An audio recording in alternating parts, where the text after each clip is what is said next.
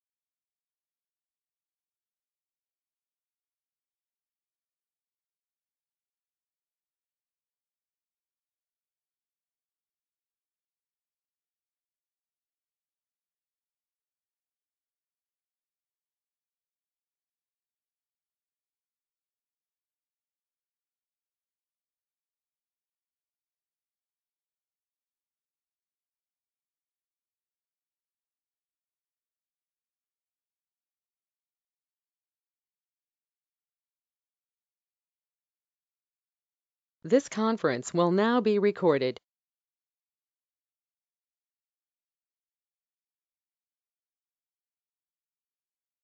I just got muted all the time.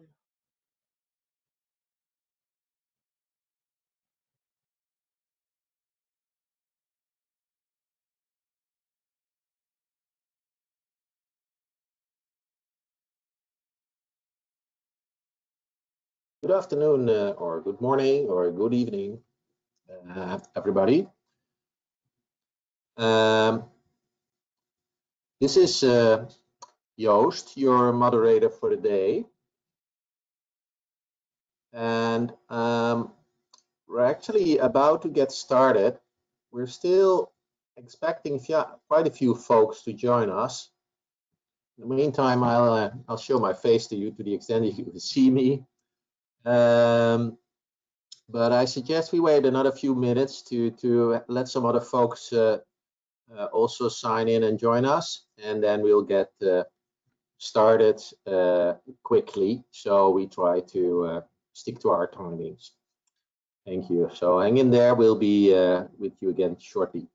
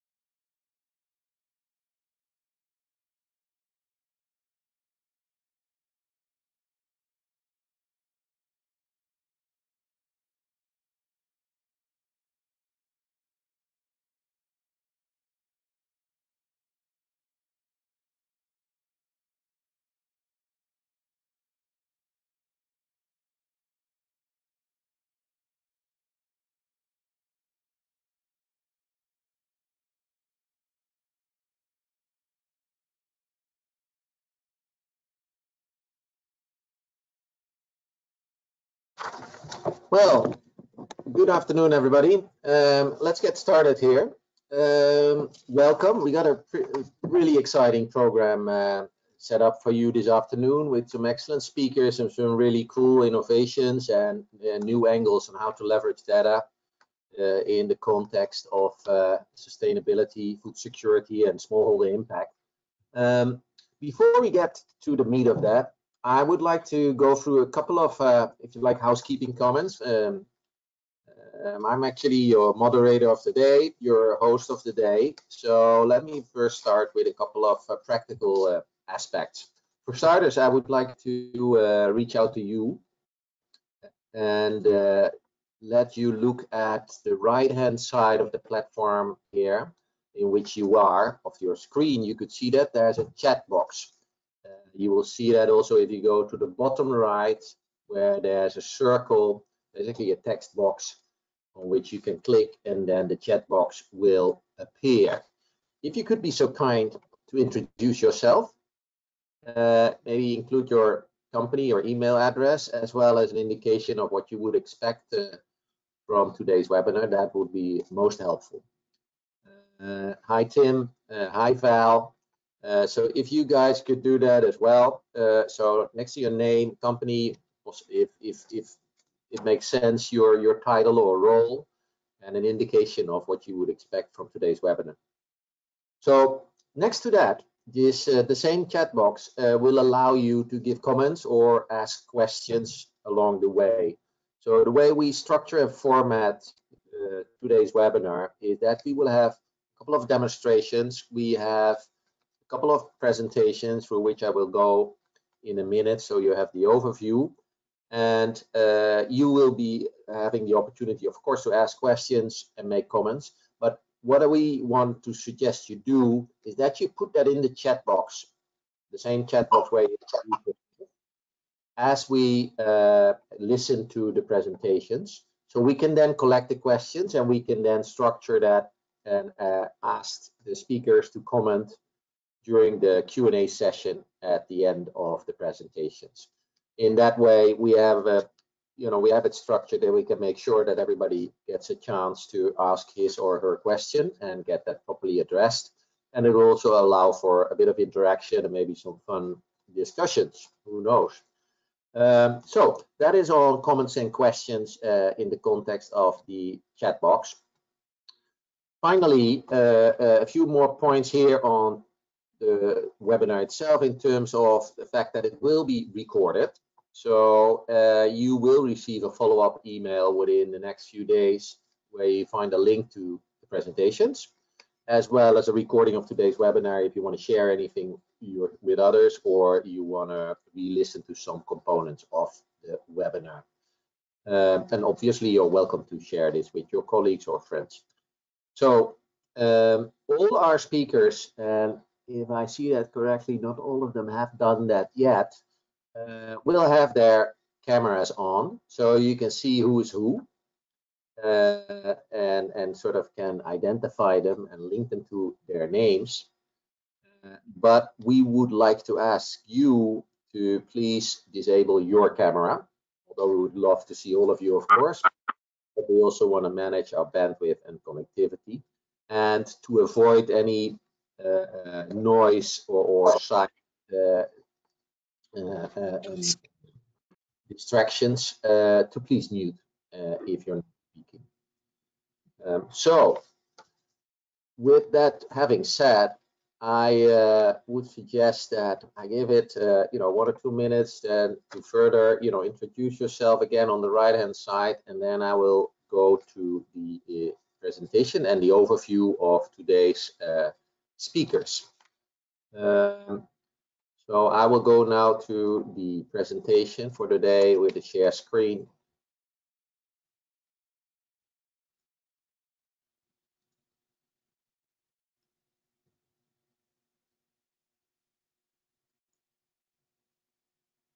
Which you should be able to see by now.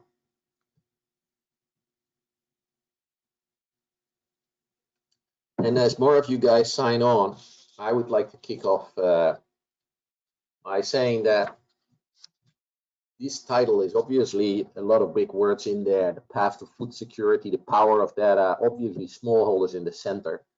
But what we really want to stress is that it is key in this context to understand that at the end of the day, data only makes sense if they can serve African SMEs and African farmers.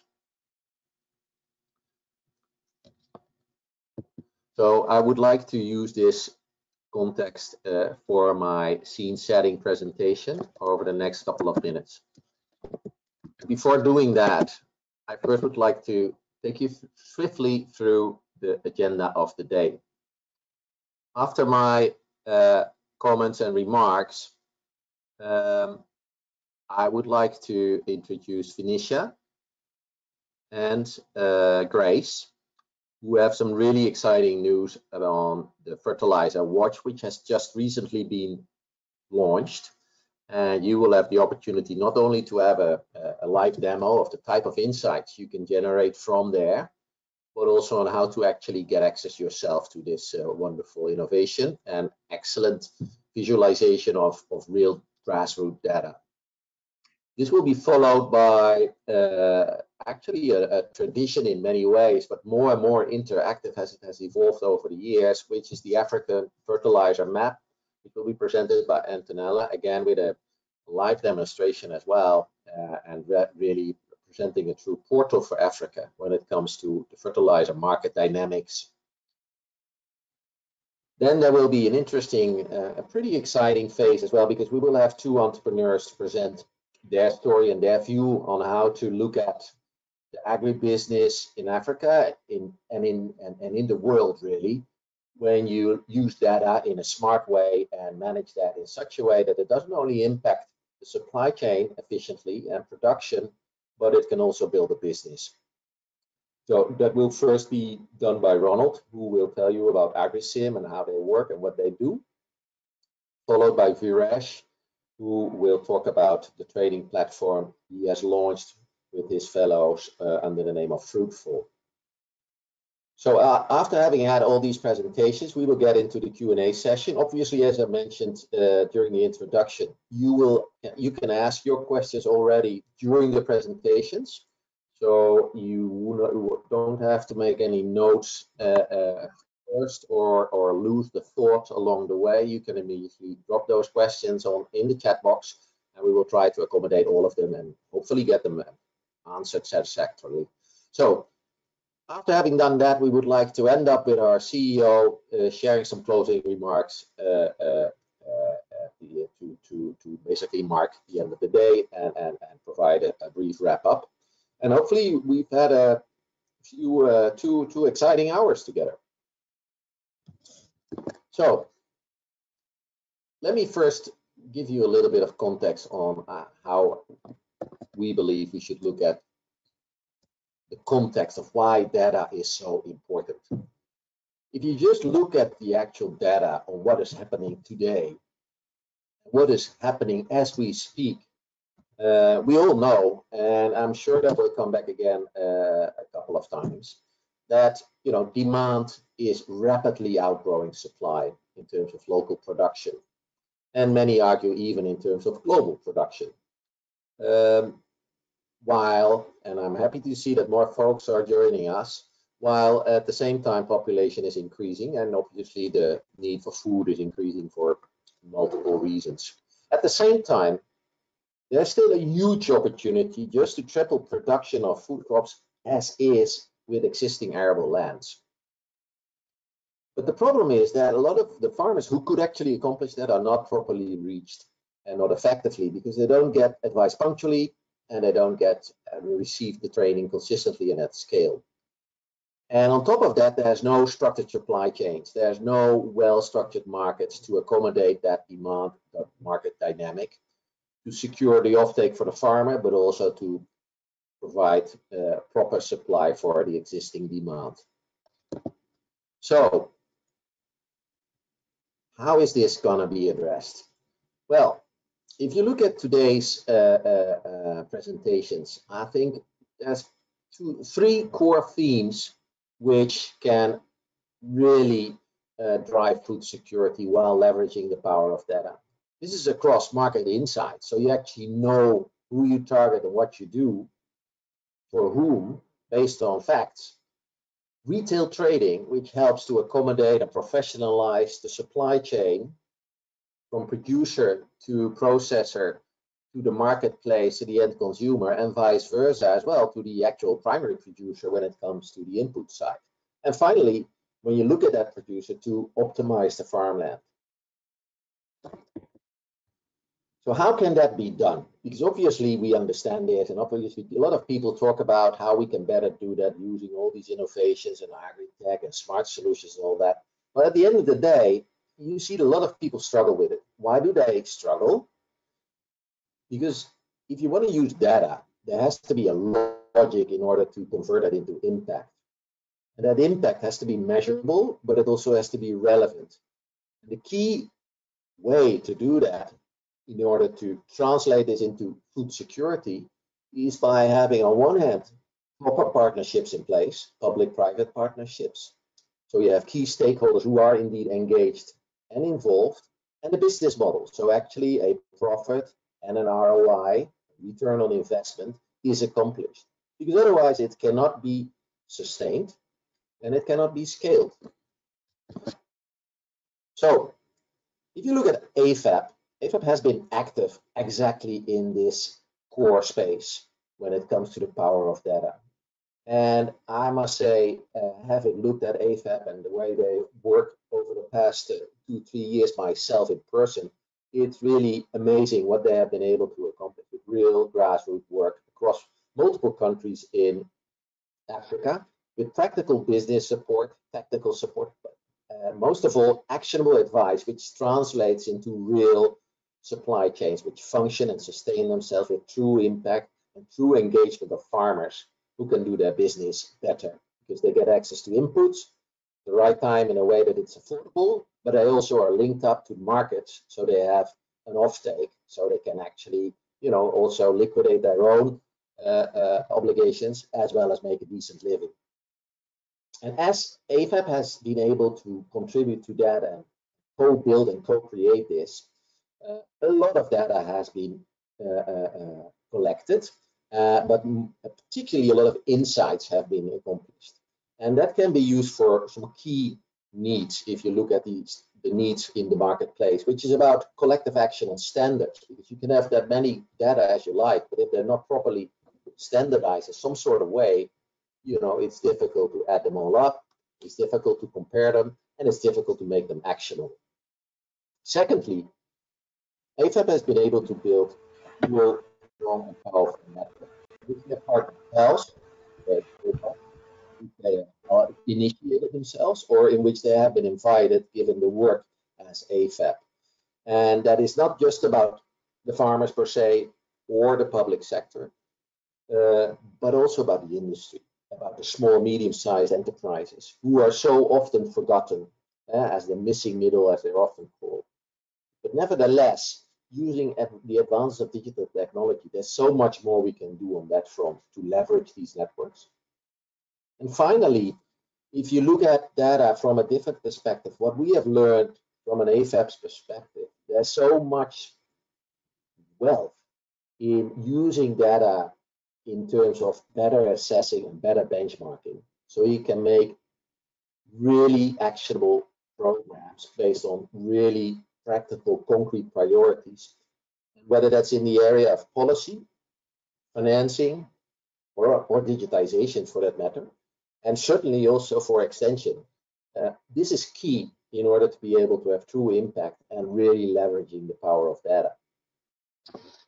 So I think it's important to have that context well in view, and also to understand how AFAP has been able to learn from this and translate that into its work. Because at the heart of AFAP, obviously, there is this public-private partnership framework and working model in which we engage all the key stakeholders. But at the heart, it is about the inputs of suppliers before and during the planting season. And it's about the output aggregating during harvest and post-harvest, reducing losses and increasing farmers' income. And if you look at the model whether that's pre-production process, where you have to ensure that the smallholder farmers are indeed able to get access to the financial market, so they get access to the dealers and the right inputs at the right time at the right price in order to come up with these outputs and accomplishing those yields, getting the right training. It's then linked to how it then helps to further accommodate the whole supply chain, liquidate and set off whatever obligations they have, and making sure the market is properly provided with the right outputs, whether that's a processor or whether that's a retailer or whether that's an end consumer. And that's in that key area, it is where AFAB really helps and plays a core role. So just a quick few examples on how we then use that into specific solutions. This one is about actionable priorities, where you use digital extension, which are tied to both input and output market linkages. So this is about supporting a farmer who can provide to a processor who actually, and an aggregator for that matter, who actually needs that to properly plan his processing unit and to do proper procurement. But at the same time, the farmer himself or herself needs to do the right things at the right time and to get best practice and right input management and proper record keeping so they can optimize their yield, improve their financial planning, and get access to services because they actually, one, exist, two, they have a track record. And by the way, it helps also to make farming more exciting for young folks and collaborate better. This only works if you have real grassroots data, which are properly aggregated, which is one example on how we work with taking extension to the next level, but also allowing existing extension networks to increase their reach. What it also does is as you aggregate data, you can better have efficiencies in terms of targeting, which indeed leverages your extension infrastructure, as well as your yield management, because you basically know better which buttons to push.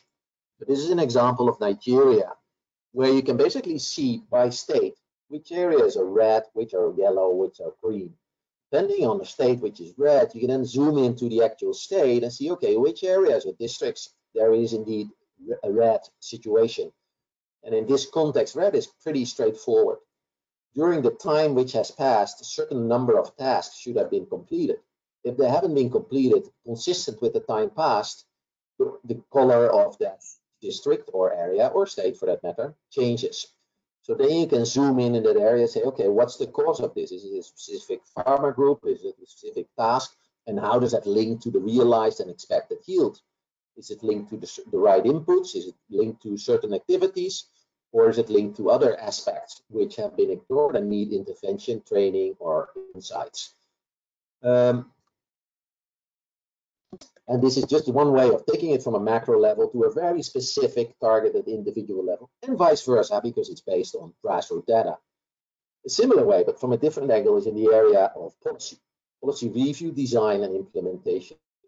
If you indeed understand what the market maturity is, if you like, in a country, so you look at the status of fertilizer policy regulations, quality of fertilizer, market access, R&D, institutional support, and you tie that to a rating and a model, you can then link that to measurable ways of putting that into context and get some key indicator scores, which can help rate the status of that specific market. And link that to policy a country can then take in order to address those needs and basically help develop the market into the next stage, enabling the environment, increasing investments, but doing the right thing at the right time based on data. So, back to the theme of today. Having said all this, it's about three core themes we're going to discuss today: market insights, retail trading, and farmland optimization. And I'm really happy that I've had the opportunity to give you a bit of a peek under the hood, if you like, in terms of what in our view is so important if you want to make this successful. Again, if data is not linked to logic and that logic is not translated into real impact, which can then be such that there is a proper embedding in effective public-private partnerships and a business model and a reasonable return on investment so it can sustain and scale itself, it's going to be very hard to make data work for the farmer, and it's going to make it very difficult to make data work for the SMEs, because it will not sustain, it will end the moment a program or an intervention or a government initiative stops. And obviously that's what we do not want.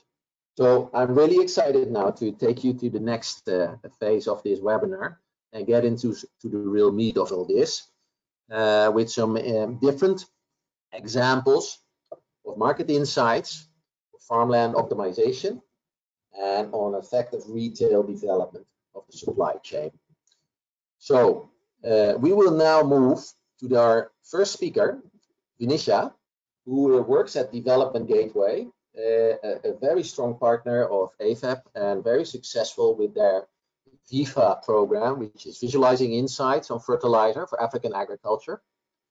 And I'll be happy now to hand the speaker, if you like, the microphone over to her, and also to Grace, who basically will have not really a joint presentation, but a complementary presentation, an overview of the Africa Fertilizer Watch as well. And Grace is, next to being a very strong partner and associate with AFAP, but she is a coordinator at IFDC based in Kenya and a strong specialist in the area of fertilizer and for the AFO, the AfricaFertilizer.org platform. So with this having said, I will now stop sharing my screen and hand over the floor to Vinisha and Grace. Thank you. Thanks, Hughes. Can you see my screen? Excellent. Okay. Yeah. Excellent. Okay. So let me first start out by introducing myself and introducing the program. And I don't have a presentation for us to look at. I'm just going to take a deep dive into the dashboard that we're about to launch actually on Tuesday, 1st of September. So my name is Vinisha Bhatia Murdoch. I'm a senior learning advisor at DG. We are a technology nonprofit based in Washington, D.C., but we have offices all over the world, more specifically in Kenya,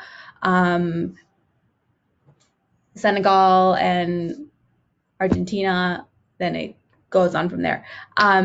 So I lead a program called VIFA, Visualizing Insights on Fertilizer for African Agriculture. It's a mouthful. It's a 4-year program that is supported by Bill and Melinda Gates Foundation that began in 2019. As we said, AFAP and IFDC are both our key partners here. What I'm showing you here is actually the About Us page on the dashboard. The dashboard is one of 3 that we will be launching. This is the first one in Kenya. We will also be launching one for Ghana and Nigeria.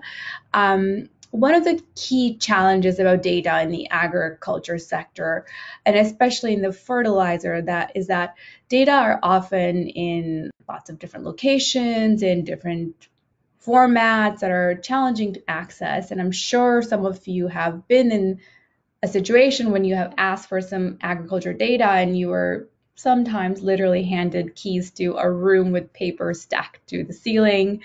Maybe not that extreme, but like you have data just handed to you in a way that you can't really use it. Also, in the case of fertilizer sector, the data is also in the format that's not always usable. So, for example, just getting raw data from customs doesn't help you understand. And so situations like this make harnessing data really challenging when it comes to making the decisions. And so the VIFA program was designed to holistically address sort of the supply, demand, and most importantly, the use of fertilizer data at both country and then as Africa as the regional level. And the VIFA brings together sort of the disparate data, but utilizing what is already available through partners like AFAP and IFDC, and then investing in innovations to fill in key data gaps. And we'll talk more about that through the COVID Watch dashboard that we will see soon, and then effectively sort of presenting this information that matters the most to both public and private sectors to make decisions. And so the goal of the dashboard is to meet the needs of the decision makers in the public sector, private sector, so that they ultimately can use it to inform that, as you said, that the right products are available at the right time in the right market, so that in the end the farmers could use them. And so this dashboard was designed through a very rigorous co-design approach, where we held several workshops with public and private sector key players in the countries, and to define their use cases. So start out with what decisions they need to make, and then link it back to the data that they need, and then to actually co-design each of the graphics that you're seeing right now. And so based on what you see here, there are four main parts to this dashboard. So there's price, there's use, availability, and policy. And these are the themes that the stakeholders wanted to package the information in. And then based on their stakeholders' prioritization, again, we also chose four main graphics to show on the homepage of this dashboard. And so the first, I'm going to walk you through the graphics and sort of the story behind them, and then I'll show you quickly what it looks like in the detailed pages as well, and then I will pass it back to Grace to show you sort of how we closed a more immediate gap with the COVID response as well. So the first graphic that you see here is the price, and more specifically the cost buildup. Both public and private actors wanted to understand what makes products cost a certain way in a certain market. And this graphic helps you sort of analyze this information, cost buildup, by year. So you can select what year you wanted to do this analysis for. You can select it by product, and then you could do the analysis not just at the national level, say at the main port, but also at a specific location in the country. So how much did the product cost to get to a key market in a country?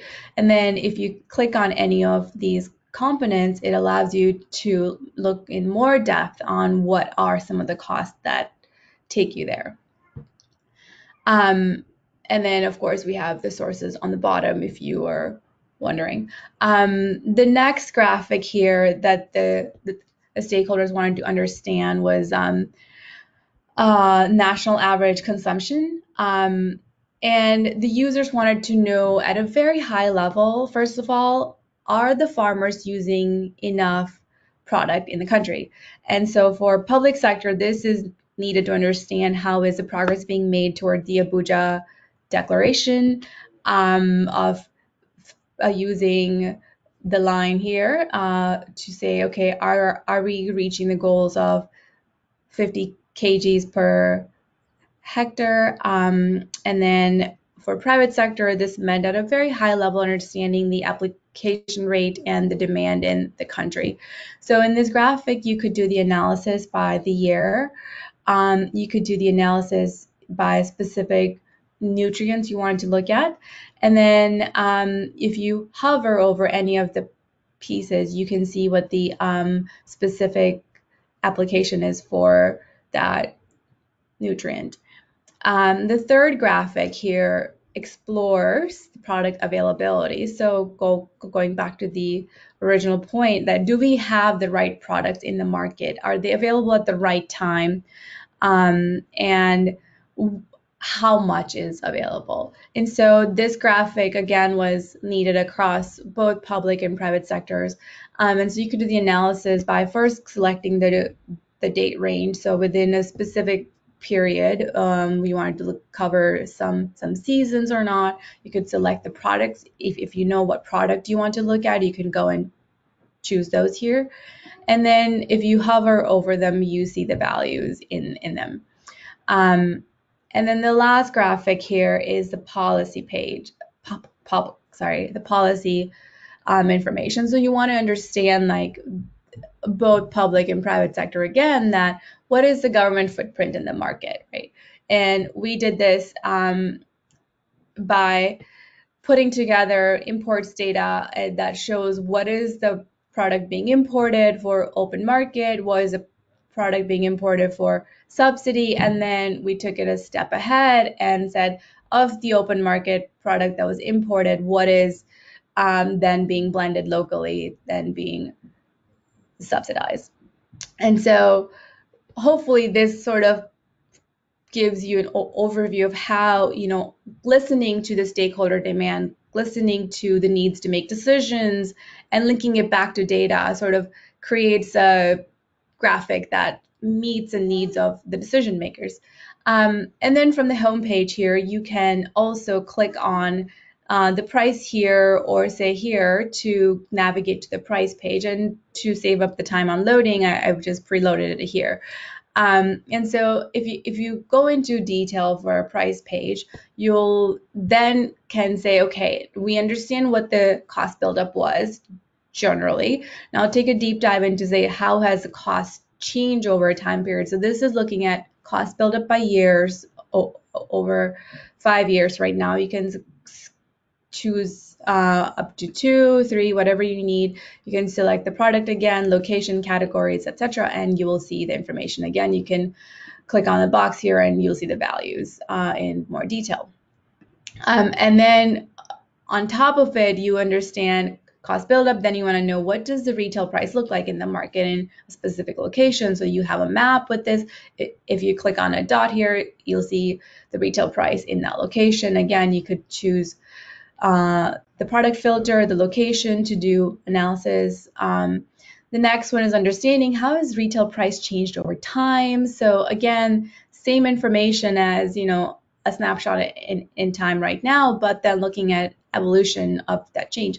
And then the last two graphics link that together. So next is, if this is a retail price, what does the FOB price look like? What was the international price like? And then you can compare the two by putting the retail price together with the FOB price to monitor those trends. The next page is looking more at the use. So as I showed sort of at the big picture level, you can see what is the national average application rate. Okay, great. But what does that tell you underneath it? So first you want to understand apparent consumption. And so you can select that, and by choosing the years you want to look at, the products, and then if you hover over any of the colors here, it'll tell you the name of the product and the amount. And then taking, again, the consumption information into more depth, you can look at it by apparent consumption, you can look at it by like actual consumption. So to get there, first you need to understand cropland under production. So we have a map for that shows you can choose the crops you want to look at, the years, and then if you click on the box, it'll tell you the amount of land that was under cultivation for that crop type. And then as you scroll down, you'll see that, okay, so we know how much land is being used, we know the general amount that's being consumed, but now if you wanted to make decisions, you need to like break that down by crops, right? So then you can, here's a chart that shows sort of the top consuming crops, and then we have this categorized as the food crops or cash crops. Currently we have them all here, and then you can do the analysis. Okay, so maize, like how much does it consume by volume, by area cultivated, and then you can do this same analysis as a pie chart to see what is the portion for that crop in the total volume. And then the last one is the fertilizer use by crop. So understanding, okay, at national level. This is the consumption, the land under cultivation. Now, what does that look like by individual crop type in detail? So here's a map, you can choose the years, the crop type, and then if you click on any of the locations, you'll see the amount in there. And then the last ones are the same graphic that you saw on the homepage. So this sort of gives you a picture of how the user stories in the beginning through the co-design process could be more broken down into specific needs to make decisions, to like tell a story on the price, consumption that can ultimately impact how people want to choose to see information, to make sure that they're making the right calls for their stakeholders, but ultimately increasing the use of fertilizer in Africa. One of the things I didn't talk about is actually the gaps in data. And so as you can see, like sometimes accessing data could be challenging, and one reason is availability of the data. And Grace will talk more about that, but when the pandemic began, we had to quickly move to collect new type of information and repackage it for our stakeholders to make some decisions on the spot. And so I'm going to hand over to Grace to talk about how they worked on making another dashboard for COVID Watch. I am trying to flip back over to stop sharing my screen, Grace, so you can take it over. Thank you, Venetia. So, Grace, you're on. Thanks. Sorry? Sorry, that was me. No, you're on. Just pay attention to the time, please. Thank you. Okay, sure. Yes. As Venetia put it, I'm Grace Chilane. I work with IFDC, the International Fertilizer Development Center, as a fertilizer market specialist. And today I'll be taking you through a new product, a relatively new product known as the COVID Africa Fertilizer Watch. So we created this, of course, in response to what's happening globally, but more specifically to understand what impact, if any, COVID would be having in the fertilizer sector. So we initially had one-pager documents that we would develop starting from April all through to June. And as you can see, this is part of an archive that would show the different publications we did by region in West Africa and in East Africa. So in East Africa, we were publishing bi-weekly, and in West Africa, it was a weekly watch. And ideally, what this would be a one-pager trying to give a description of the impact COVID has had in the different indicators, which I'll show you. And this is just quickly to show you the different products that we had. And we had one for East Africa and West Africa. So quickly taking you back to what then we decided to develop in July is having an interface where people could quickly come get the information, understand what's happening at a country level, understand what's happening based on the different indicators that we're looking at. And then this information is free to access. You can download it. And the main purpose for this is just to inform any possible issues that would come up on food security.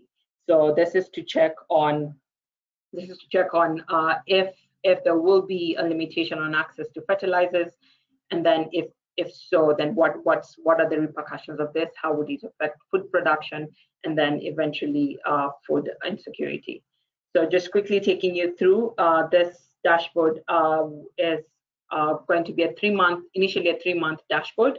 So we started in July, and we'll have one in August next week. Will be published next week, and then we'll have another one for September. So if you come to the homepage, you get an assessment of what's happening overall in West Africa and in East Africa. We'll give an update on the lockdown status by the different countries, fertilizer availability, what's happening at the ports, and what's happening with movement of product. So if we would use COVID trend just to get an assessment of what impact COVID is having in terms of infection rates. And then what measures are being put in place by the different governments in terms of health measures? Are there any stringent ones? Are there any strong restrictions, or are countries not sort of panicking about COVID? And then we're also assessing what's the economic impact. And with here, you can see we have different measures just to understand, is it a low impact? Is it limited impact? Is it moderate, or is there a strong impact? And then moving to something that is more fertilizer related, is just trying to assess what's happening at the ports. Is product coming in? Are operations being affected by limited numbers of people allowed to work at the port at a time? So changes in shift. Are ships allowed to allow crew members to get off in the different ports when they're bringing in consignments? It's just trying to understand, is there any congestion issues? And if you click on a country, then it would zoom in and it would give you a comment if there's normal operations, and you could check through the other indicators just to understand what's happening at a country level, what's happening, and if anything, collecting this information on a monthly basis, moving away from when we did it on a weekly basis. It's just also to allow policymakers or analysts to have enough information or background information to allow for creation of solutions given the new issue that would arise in the coming months. Then ideally we would then move to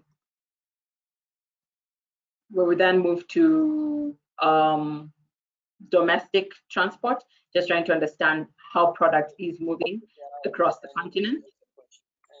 And then we would check transit. So this is just trying to understand what's happening at the borders. We're having a lot of issues with movement of product, and that's based on different countries coming up with different restrictions, whether they've closed their borders or whether they're allowing regional movement, or whether the borders are open.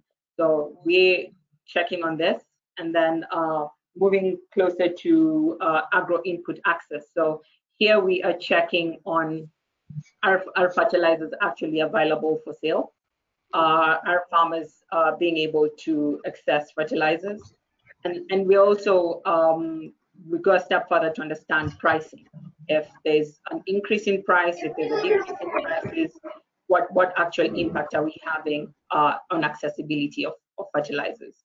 And then we would have sector responses if we have any government initiatives, private sector initiatives in place that are trying to support and ensure there's no food insecurity as a result of COVID, and over and above the general issues that are going on in Africa. And then, of course, assessing stock availability. So as we were all well aware, like the East and Southern Africa push on seasons already ongoing, or seasons we were getting ready for seasons to start.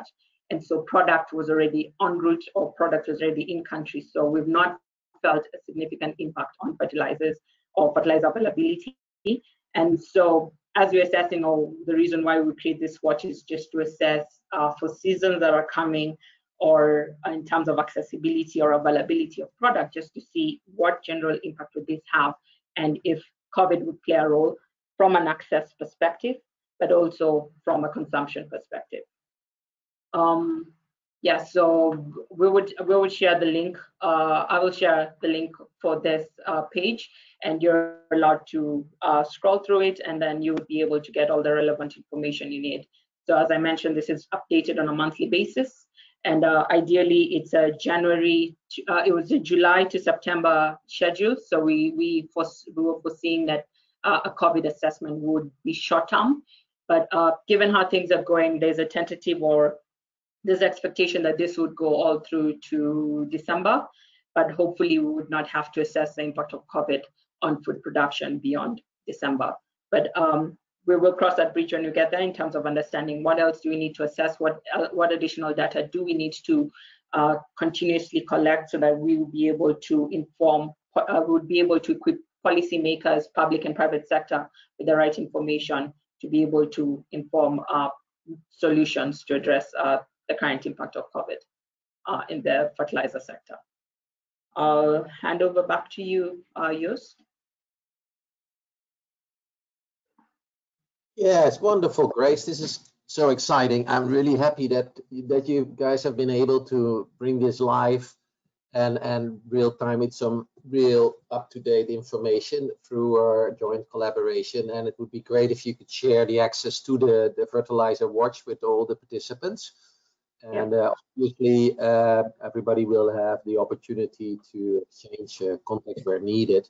But again, great news. Well done, and thank you so much. Thank you. I'd like to move on to Antonella Harrison, and talking about interesting track records and very important market insights already with a built reputation over the years. Clearly, you're the right person here in this panel, Antonella. So I welcome the floor and would like to ask you if you could share your experience, but more important, also the current status of your portal on the fertilizer market dynamics in Africa. Please, the floor is yours. Thank you. Thank you. Thank you very much. Good afternoon, good morning to everybody. And first of all, I'd like to thank HAFAP for inviting me to this webinar. For the ones who don't know me, I've been in the industry since 1993, quite a few years, in various form and shape, but basically in the publishing industry, starting as a reporter on the fertilizer trade, and then setting up my own company, and then selling eventually to a big publisher. And in the last 5 years, since 2015, I'm independent, completely independent on my own. You will see a couple of slides at the end if you want to know more about me, and some details at the end of my presentation. So I'm here today to talk about my new product, the AfricaFertilizerMap.com, which was live on the 7th of August to coincide with the 100th anniversary of OCP, which is the platinum sponsor of my project together with HAFAP. And I will try to explain today how this sits within today's topics of discussion. We heard from the previous speakers how providing data in the right way, in the right context, will give, secure more power and improve ability to smallhold farmers, like to many other actors, to make the right decision. So harnessing means utilizing, controlling, channeling, and in my case, particularly visualizing data, so that not only they could be accessible, but they could be also more understandable, clearer, and therefore usable to all audiences. Then we said path to food security. So this is the process that with this data, we hope to unlock, to bring agricultural transformation and then food security to Africa. So this is the homepage of my AfricaFertilizerMap.com, my website. It is a powerful image already with a strong message, because Africa women and their empowerment is a key factor for Africa's agricultural development. At the top of this slide, you will see the navigation bar of my website, which explains all the key elements of my data journey. It is a website, but also has an interactive part of it, and we'll talk more about this. For me, the Africa Fertilizer Map is a portal because it aims to be a gateway to Africa fertilizer data. It displays imports and exports from and into the various African countries, manufacturing and blending plants and projects, consumption figures, as well as it shares the various initiatives that are being deployed by a number of different and key players for the development of African agriculture. The portal has a history, a path, which I will tell you more over the next few slides. But more than anything, I have to say, for me, it is a very good and thorough cooperation with all the companies and associations that have been involved with me in this project, and which are indeed part of the path to food security. First of all, OCP Africa, which is a large producer, as you know, large producer in Africa, but is a very active player in Africa, and particularly for the development of Africa Sub-Sahara. AFAP, you heard about all their initiatives. These are my two kind sponsors of the project.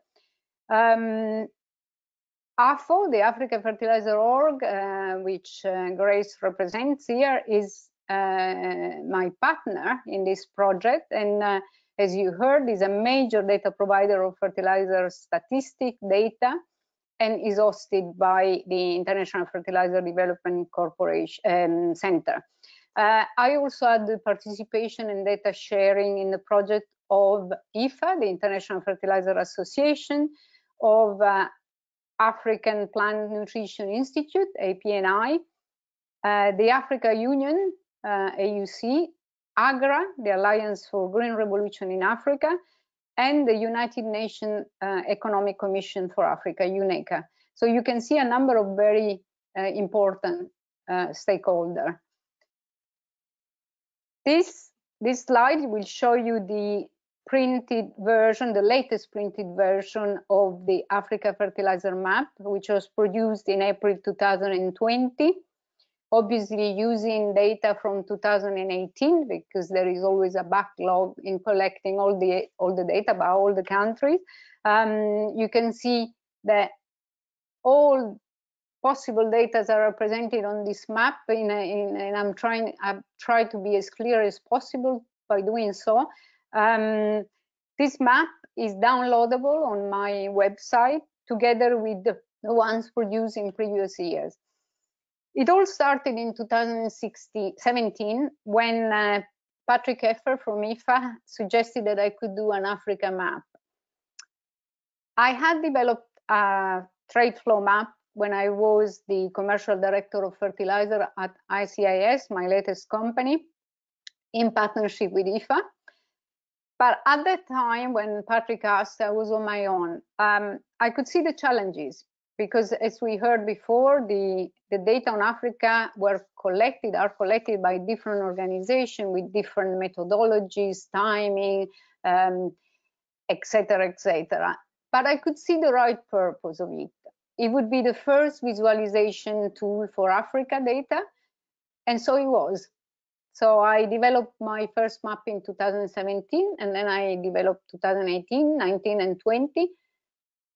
Which are all downloadable on my website, just to see the change and the progression on the data. Each year I try to add updated figures, of course, thanks to the association, more information when available, and in a clear and more systematic way each year.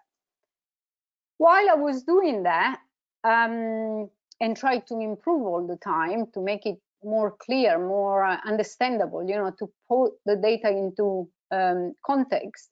Two main things were happening in the fertilizer industry, but in the agriculture industry. One, the world was becoming more digital, and digitalization was the new must, even for fertilizer use and agriculture development. So I thought about developing a website with an interactive part to display historical data and trends, so that people could see the path, the development of the data, and also more detailed information, for example, on projects and plans, particularly blended projects, which have been indeed grown exponentially in Sub-Saharan Africa over the past few years. When you go on the interactive part, you will see all these elements, imports, export, manufacturing plans, all popping up by using this icon. So if, for example, if you pop on the blending project in Nigeria, you will have, I think, 17 names coming up with capacity and some details. Obviously, I hope and I aim to add more details as I go along in future years, thanks to the help of the association, and everybody wants to help. Now, the second development, and the second thing that was happening, as I said before, in the industry, was that the more I was looking at data and trying to gather more information on Africa, the more I was understanding the path. And so I could see how fertilizers are crucial for agriculture, how as well there were a lot of challenges, from logistics to finance to cost and pricing, everything, in the overall supply chain, from fertilizer to farmer and then to fork. How there were many key stakeholders involved within the private and the public sector, and now they were all doing good things for Africa, including, of course, my sponsor, OCP and AFAB. So I thought that I should show in my website not only the data, the figures, but also I should share this knowledge, this experience, the numerous initiatives that needed and they were done to develop Africa. They should be shared on my portal so that the portal could become not only a gateway to Africa's data, but also a sharing tool and a place where actors along the agri-food supply chain, not only fertilizer, the agri-food supply chain, could understand more what it was required for the development of Africa agriculture and for food security,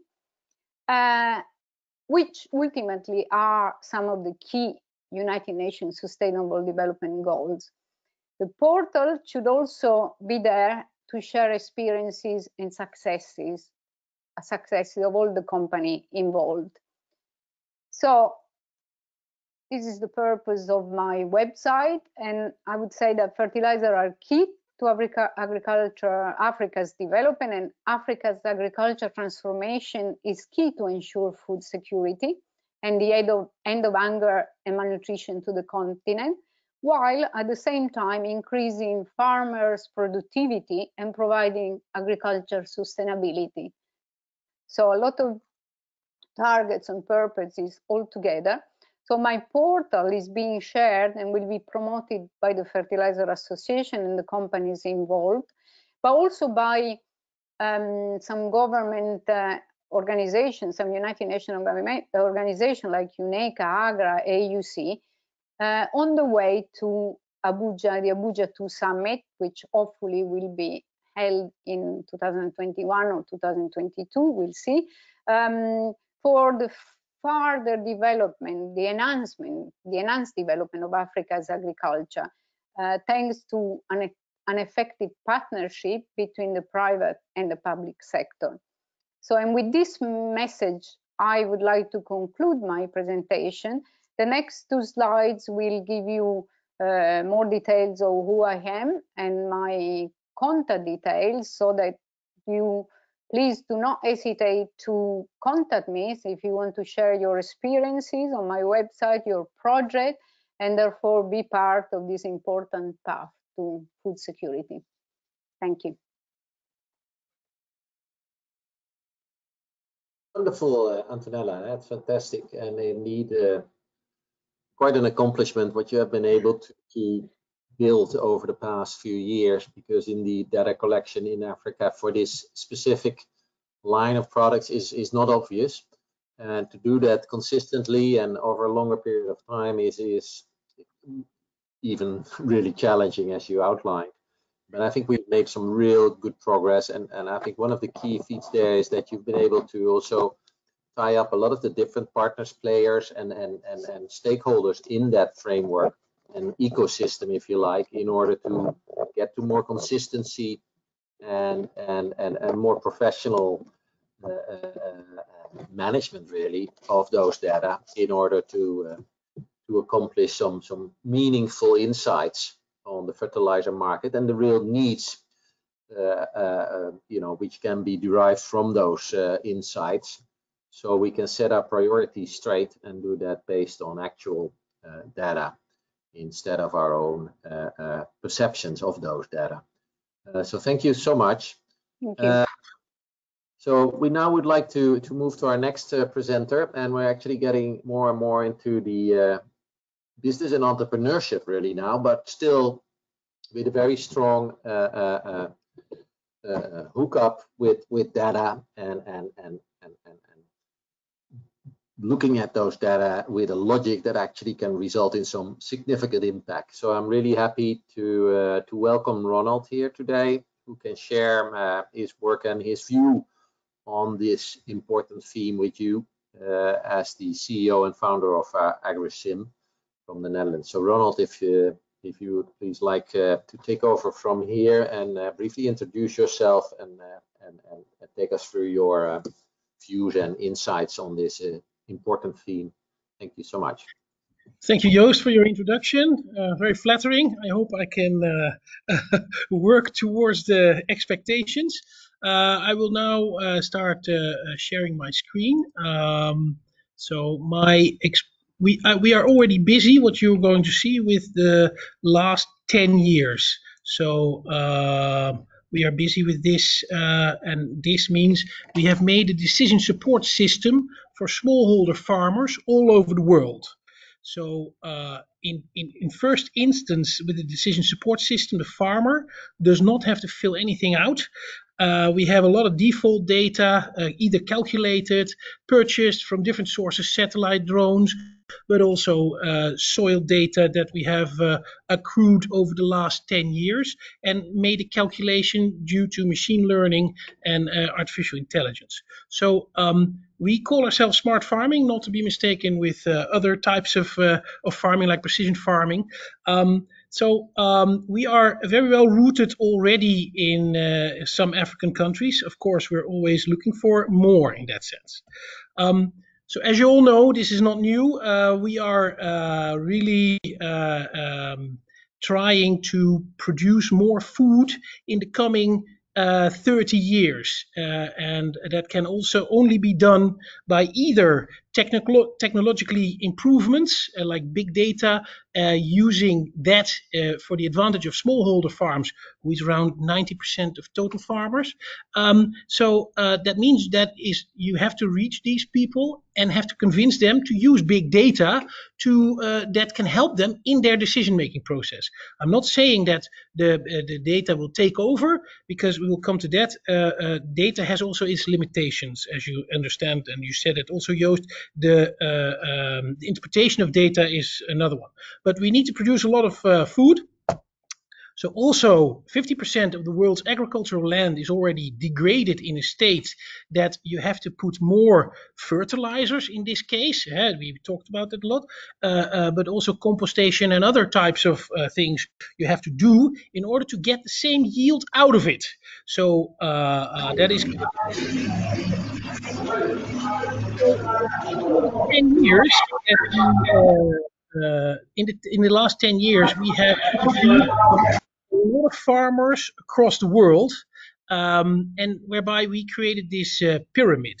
So in principle, the farmer's main pain is that the revenue decreases. That is due to customer demand, all kinds of pushing parts. So that means also the sales price is under pressure, the increase of costs because they need to get their yields out, the depletion of resources like let's say like the soil, like water, all kinds of climatic disasters, micro disasters in that sense.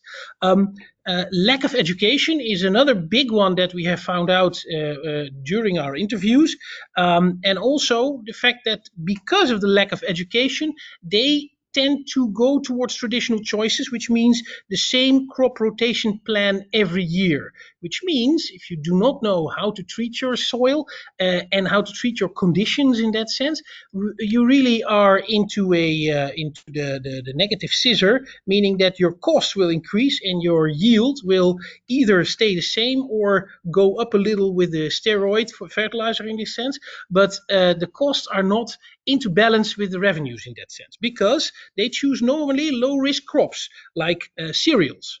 Like I said, 50% of the cereals is under land at this moment. So that is quite something. This is all based on interviews that we and our team conducted all over the world.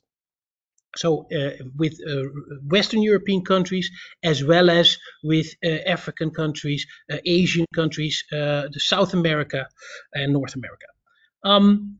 So how can we, what is actually the aim? The aim of our system, but in general, the big data system should be to have people, farmers in this case, produce more and better and make better use of the, especially natural resources.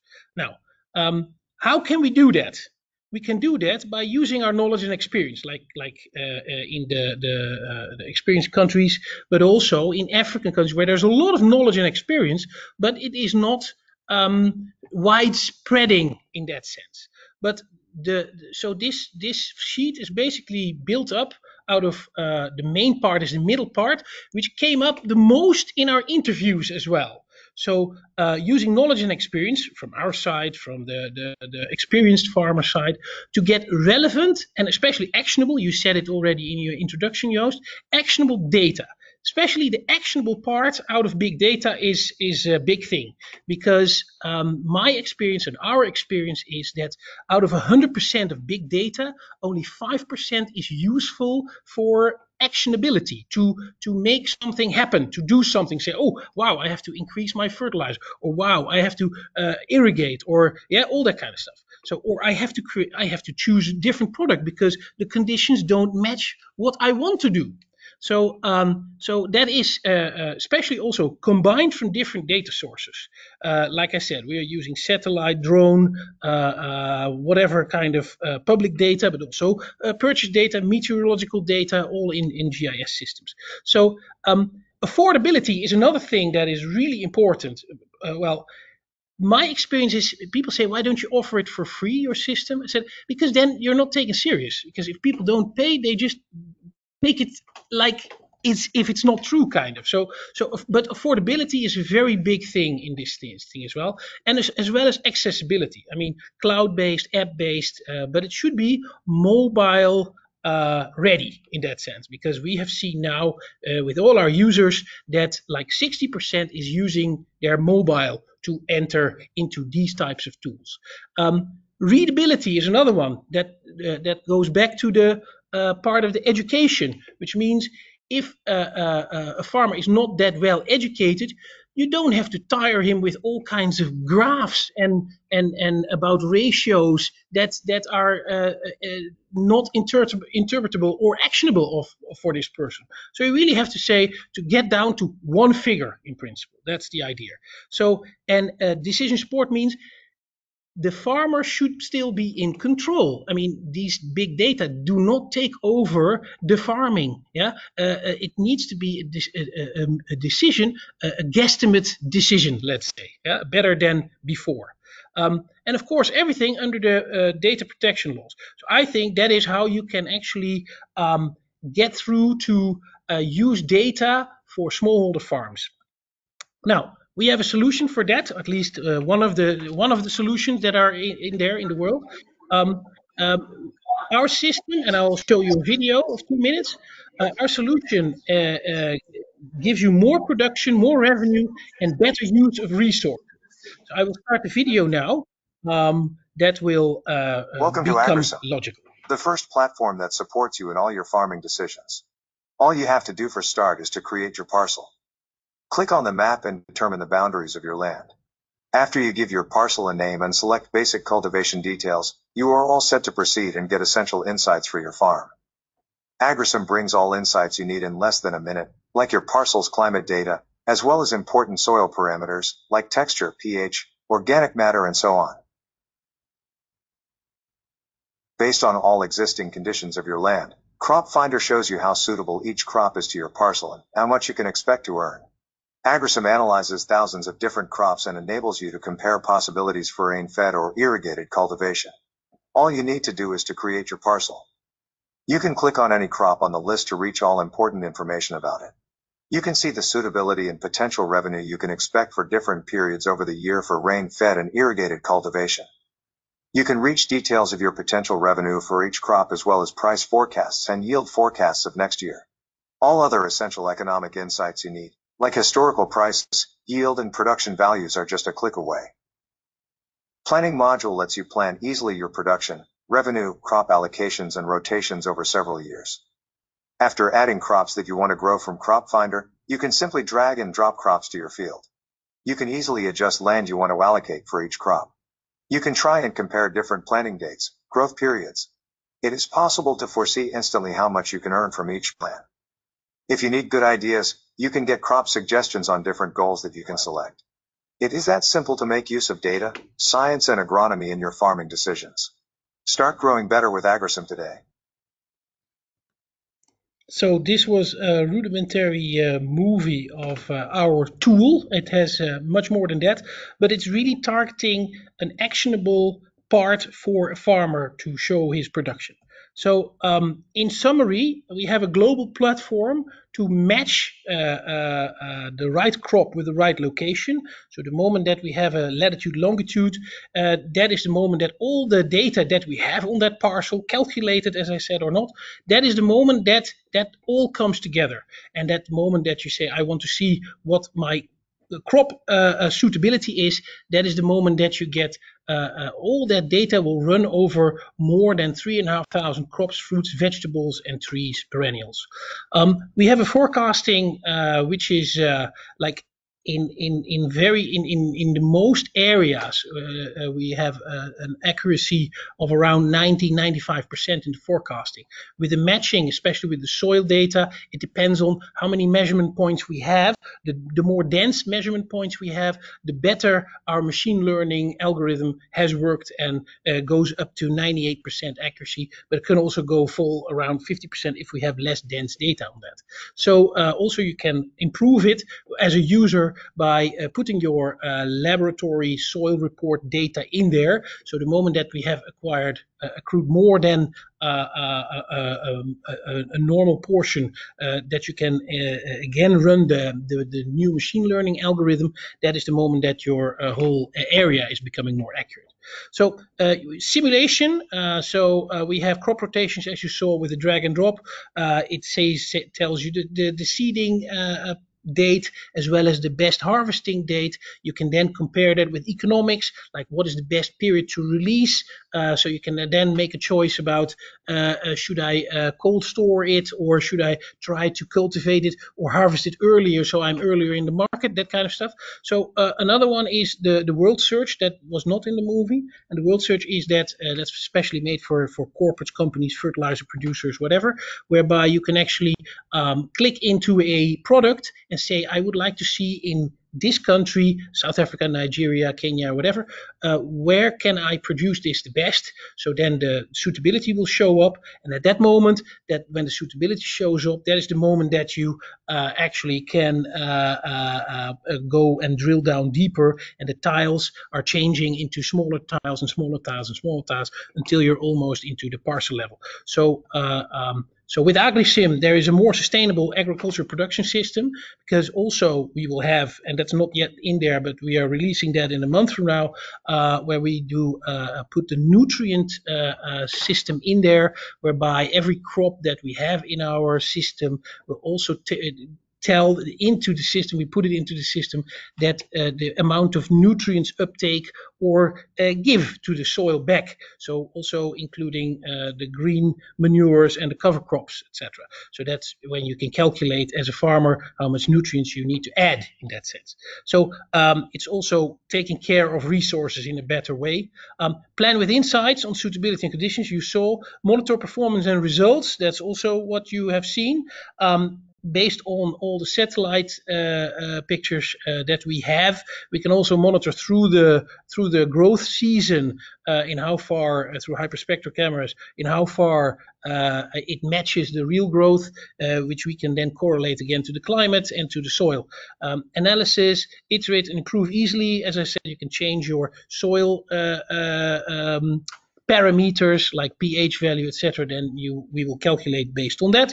And we have an optimized farm management system whereby you can put in every time you fertilize and how much, every time you irrigate, how many liters per hectare or per crop type, or even per bed type in that sense. So that is in principle how our system works. We try to aim at smallholder farms.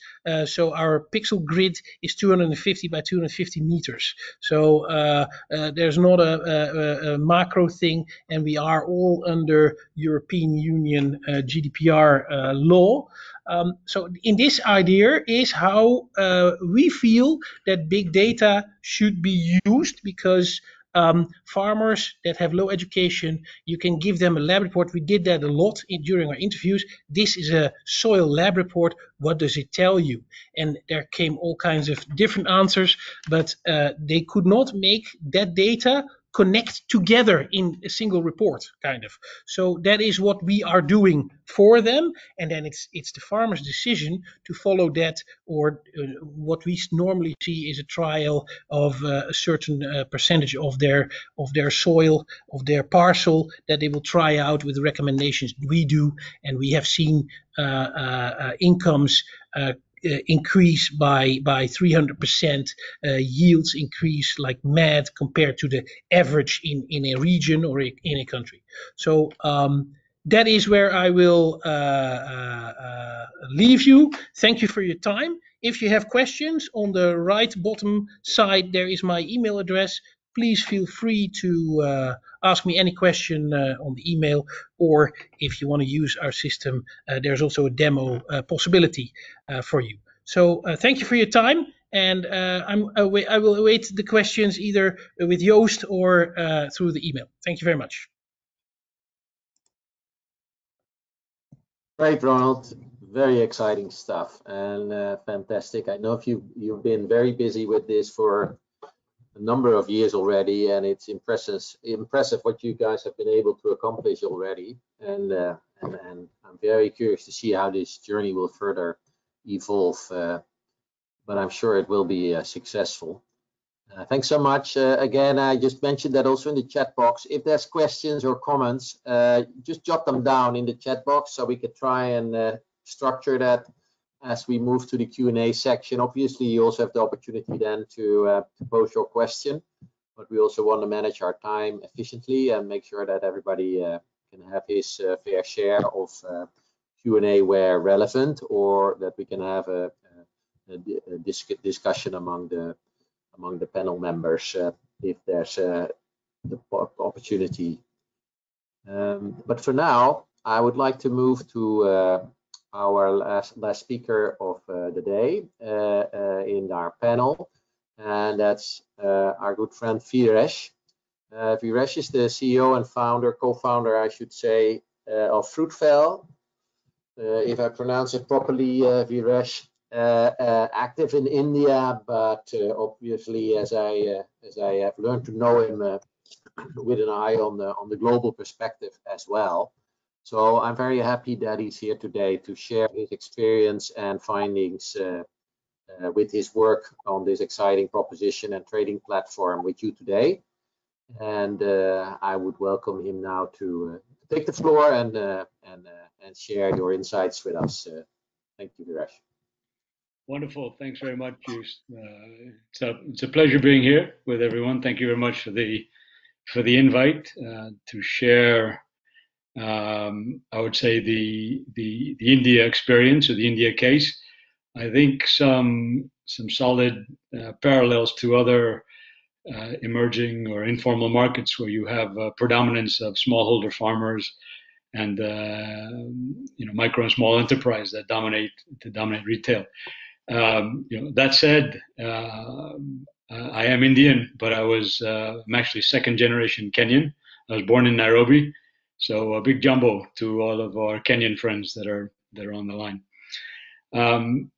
Let me share a screen here, and I'll talk about what we are building in India as it pertains to smallholder farmers and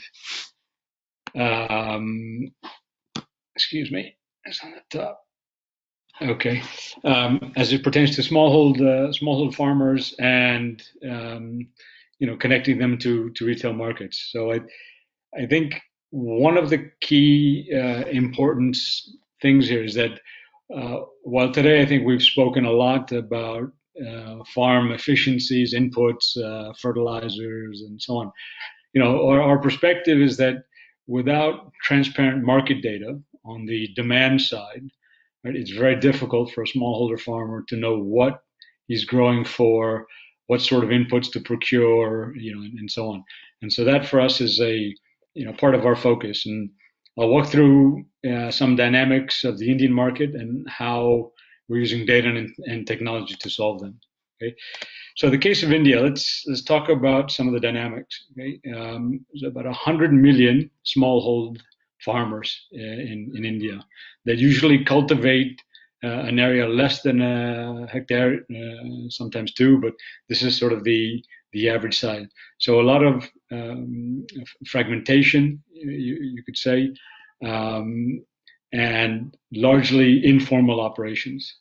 Okay, when you add to that a retail space that's dominated by 60 million micro and small enterprise. Okay? You can see the capillarity both on the supply with smallholder farmers and then getting goods to micro enterprise. Okay?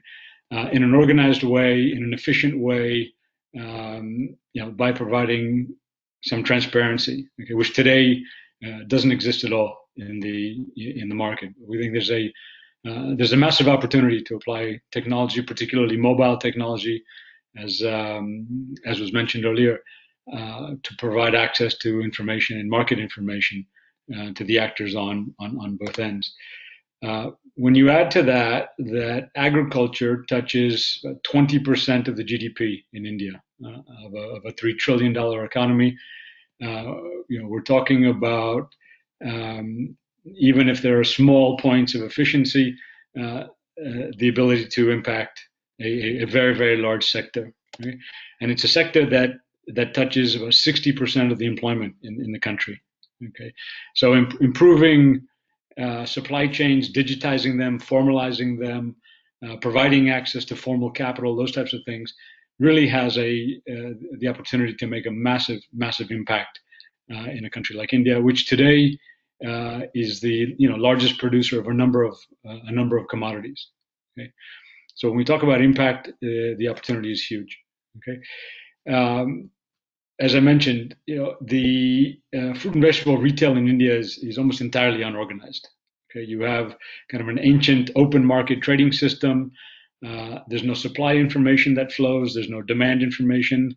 As you can imagine, there's no transparency on price data that flows. And as you can see in the picture in the middle, also issues on food safety, handling, traceability, packaging, and in today's COVID environment, even in a place like India, becoming more and more relevant as we move through it. Okay, so you imagine trying to connect a smallhold farmer pushing goods through these types of open markets into a big city. The challenges are huge. While the market size, the addressable market size is enormous, okay? close to $100 billion every single year that's consumed internally, and we're not even talking about the potential for export markets. Okay, the problem is again the fragmentation and the informality on the retail side. It's formal supermarkets, as some of the participants on the call may be aware of, in the West or in Europe or in the US, only make up for about 5% of the market in India. The rest are small and micro enterprise. They have poor access to quality supply. Typically, they have to borrow money informally to fund their working capital, etc. So that's where a lot of we feel the inefficiencies lies. And naturally, you have then traders or middlemen in the middle that reap the margins. Okay, so the appreciation of price from farmer to the consumer in a big city, can be upwards of 500%, given the lack of transparency, games being played in the middle. Okay, just to give you a quick idea on and this is 2017 data, but it's relatively the same. Okay. Projected output in India, farm output, close to 200 plus billion dollars. Okay. Unfortunately, there's about 80 billion in post-harvest, waste. Okay. So as we look to, feed a few more billion people by, 2050, or whatever the number is, right? I mean, there's obviously a bigger piece of work to be done there, and a chunk of that then goes to the export markets. Okay, so internal consumption, in India sits at around, 100 billion. Okay, so where do we see the role of technology in this mix? Okay, it's a platform that we've created natively on mobile. Okay, and there's some dynamics in India and in other parts of the world that are helping set the foundation for this. There are today 500 million connected smartphones. Okay? In a country with 1.3 billion people, that's a tremendous penetration rate. Okay? And in the next 5 years, it's expected that the country should reach close to 1 billion smartphones. Okay, which means almost everyone in the country connected, with access to applications, with access to data, with access to information. That again, that follows the theme of this conference around actionable, right? Being able to act on information. Okay. India today has the lowest data rates, mobile data rates in the world, which then also provides easier access to this type of information. So we think that the foundation is there to start connecting the capillarity on the both farmer and retail side with direct sourcing, using technology to then build direct market linkages to micro and small retail, while we eliminate these efficiencies in the middle. Okay, so we're looking at what we call an asset-light tech smart model, where we use technology to effectively digitize or enable existing operations, right, to make them more efficient. Okay, so the opportunity here for us is to really tech enable micro and small enterprises. Okay? There's an opportunity to look at how we can digitize the existing supply chains. Okay? And as you do that and start to have access and capture trade data, okay, think of a country with $100 billion of transaction with virtually no point of sale data being captured. Okay, so when you start to digitize, there's a trade data stream that you can now start to analyze. You can start to apply algorithms on, and use that to not only improve the supply chain, okay, and provide value-added services to micro enterprises and the farmer, but also now you have revenue history, you have transaction history that allow you to then present formal capital. You can data drive lending, you can unlock financing opportunities, right, where most of these, the players, the actors are borrowing informally from money lenders or other sources at interest rates upwards of 5, 6, 7% a month, sometimes higher. Okay, which obviously is a drag on earnings, which is a drag on efficiency, and poor outcomes both on the farm and the retail side. Okay, so what Fruitful has built is a mobile platform, trade platform, that allows the micro and small enterprise to order produce directly from the mobile app, without having to go physically to an open market, as in the picture I showed earlier. Okay, what that allows us to do then is aggregate demand, and we can push that demand into the supply side. Okay. And when we say aggregate demand, it also means that we can start to run algorithms. We've got now predictive forecasting. We can look at seasonality. We can look at, typically we have festivals in India where consumers will take offerings to temples and things of that nature, and we see spikes for bananas and apples and so on. So all of that we can put into the algorithm and drive a predictive forecast, market data, price data onto the supply side, okay, into the small farmer, and which are now called cooperatives, farmer producer organizations, okay. And this is data that they've never had before. Okay, particularly in terms of forecast. Okay, we have now a reasonable footprint, close to over 500 retailers in the Delhi area who order from us, and we can provide into the farmer organizations rolling forecasts. Okay, and these are now firm commitments. Okay, because we have the demand data through our retail footprint, we're able to connect that directly to the farmer and make firm commitments to the farmer or the farmer cooperative on the type of product we'll take. We can also push our kind of direct to market requirements in terms of sorting, in terms of grading, in terms of packaging, which also pushes value add services to the farmer, particularly in the rural area, okay, where products generally were sold in bulk, sold by the truckload, and what happens there is you have a dilution of value, because even high quality products are mixed with the low grade products, and the price typically falls to the floor. Right? So when we can push product requirements, direct to market requirements, we're pushing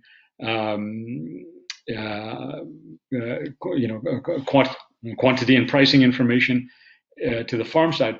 This helps the farmer manage inputs, manage his operation, also manage kind of harvest, right, and what products he should and should not, because we give them access to a direct link.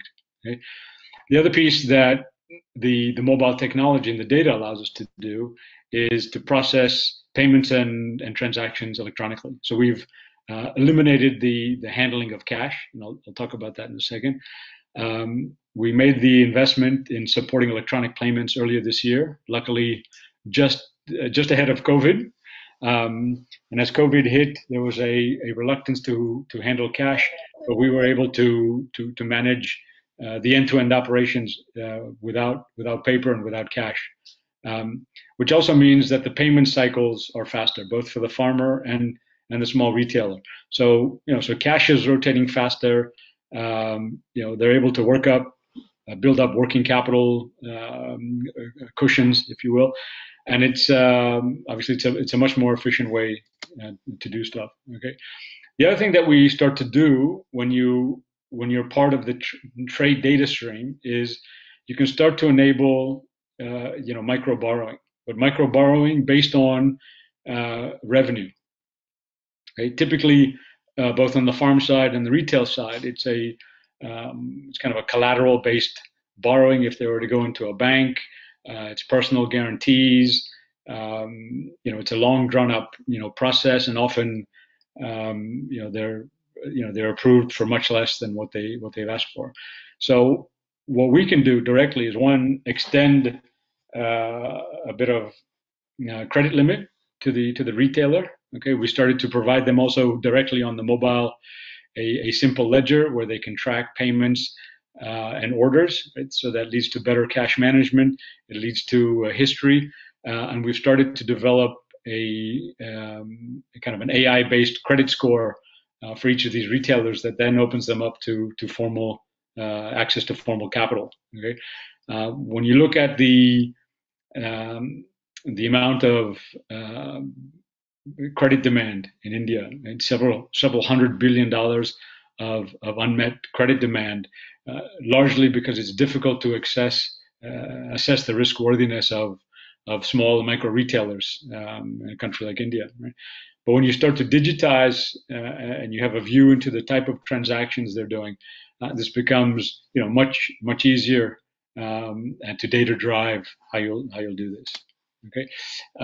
Just to give you a quick idea, this is actually slightly confidential. This is actual data from us in the investment that we made in electronic transactions. So what you see is in a span of less than 2 months, in March of 2020, we were at 70 to 75% cash collections. Okay, and through the use of data, through the use of mobile technology and connectivity, and supporting immediate payments and reconciliation, we moved to 97% digital transactions. Okay, which brings a tremendous amount of efficiency into the system. Okay, so when you look at this overlap of the agri space, okay, where you can use data and technology to provide immediate demand visibility, You can provide predictive forecasts. You can provide direct market links, get them better prices and access to capital. Overlap that with the financing capability, okay, where you can, on the retail side, show them exactly what products are available, in which quantity, in consistent quality, give them management tools to better manage their operations, and open up to capital. Right. So I think by connecting these two ends, there's a tremendous opportunity to formalize this sector. Okay. I'll talk a little bit about why we launched in India. As Joost mentioned, we are focused on the technology. We see similar dynamics in other markets, certainly in Africa and Latin America, parts of Asia. Okay, we launched in India because we think it's an ideal test bed. There's a kind of a massive small micro enterprise environment. The parallels to other markets are fairly clear, and we have a slight advantage, I would say, in India with a deep technology talent pool, right? That's able to build cloud technology, build out the apps that we're doing, in countries specific for the Indian market, but with parallels that we see into other markets. Okay? Why did we approach it from an agri plus fintech focus? As I think I mentioned earlier, it's a massive market, $100 billion of internal consumption, and when you look at produce as a perishable, the cash cycle and the rotation is very fast.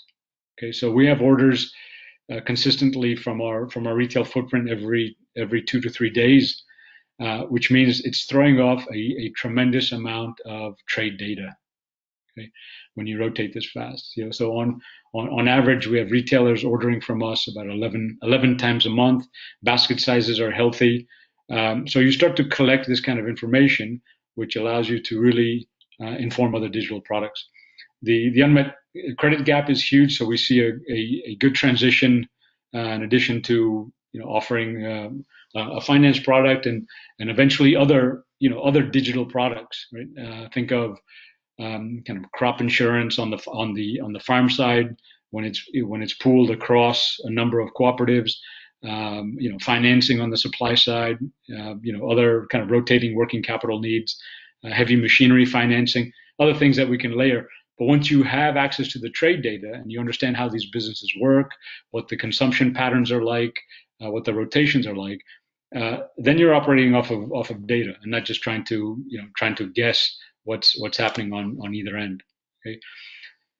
Some of the things that we're learning in India that I think are probably applicable to other markets as well. We're finding that not only on the micro and small enterprise side, but on the farm side, access to efficient access to capital is one of the most pressing needs. Okay, most of these operations, as I said, borrow informally, and that really is a drag on their earnings and productivity. Okay, but in order to do that, we're finding that you really need to have a trade linkage. You need access to that trade data. You need to understand the flows. You need to understand the frequency, and without being part of the transaction, it's very difficult to then open either party on the farm side or the supply side or on the retail to capital. Right? It's just too difficult. There are a number of micro finance organizations trying to do it. Obviously, they have to put people on the ground. You need a way to assess risk, and that's very difficult to scale. If you can get into the transaction side, digitize it, enable things like electronic payments. In Kenya, there's a company doing something very similar to us called Twiga, also using mobile payments through M-Pesa and things like that. Then we have a chance of opening up to capital, and in our view, not just local capital, right? But there are with the right metrics, with the right credit score, at international standards, with rigorous risk assessment, I think there's an opportunity to open these markets to global pools of capital, which I think will bring a tremendous amount of value to the ag sector. So that's our experience in India. Thank you all for your time and attention. I think we see a massive opportunity on how to apply technology, data analysis on making both of these ends more efficient and improving outcomes. Thank you very much. Thank you. That's great stuff, and I really appreciate you sharing this. And so wonderful that you could free up your time for this. I noticed a couple of questions already when as the presentations were held. So what I want to suggest is that as we are now at the end of the formal part in terms of the presentations, that we take the next 10 minutes or so to allow for some questions and answers, or maybe some discussion if there are specific items which come up. So I noted a few questions already, and I will try to sort of point them to the appropriate person or company or organization. Let me start by a question. I think it was from the gentleman Gopal from ETG on and I would like to ask that to Venetia. I think Grace touched on it briefly, but it might be good to understand, because obviously I think it's a key question if you run a business. The data updates of the data you shared with us, Venetia. Can you give us a bit of an insight or understanding on how often, how frequent these data are updated? So it gives a sense of, let's say, how much up with the actual situation those numbers are, and maybe after you have responded to this, Venetia, maybe it would be interesting as well to hear the same from you, Antonella. Although you come from a bit of a different angle, but obviously you're also, covering some of these data fields. So please, Venetia, if you are there, yes, you are. Yes, hey, thank you. No, that's a really good question. So the system has lots of different kinds of data, so maybe I can walk you through some of it. So the price data, the FOB and the retail prices will be updated monthly as they're collected. And then the consumption data is collected through IFDC's FTWGs, the fertilizer technical working groups, which meet annually with public and private sector in each of the countries. So once the customs data becomes available for the previous year, so that will be added annually. And then the cost buildup data doesn't change a whole lot, year to year, but it will, those will be refreshed, say, every few years. Well, we'll put in the new FOB data, so the calculations will change, but each of the cost components, which might be based on like a percentage, like if those don't change, then we wouldn't update those. So that would be every couple of years. But the system updates the data sort of quickest is monthly, and then the longest could be yearly or semi-annually. Yeah. Great, Venetia. Thanks so much. Antonella, on your end, how well are you able to update the data, or how frequent does it happen? And yes, an additional point to this is a question on the coverage of data from Zimbabwe, Zambia, and Mozambique, which was also asked by somebody, because it seemed to be a bit thinner compared compared to some of the other countries? Well, first of all, I have to say that obviously I don't produce the data. I use the data of the association.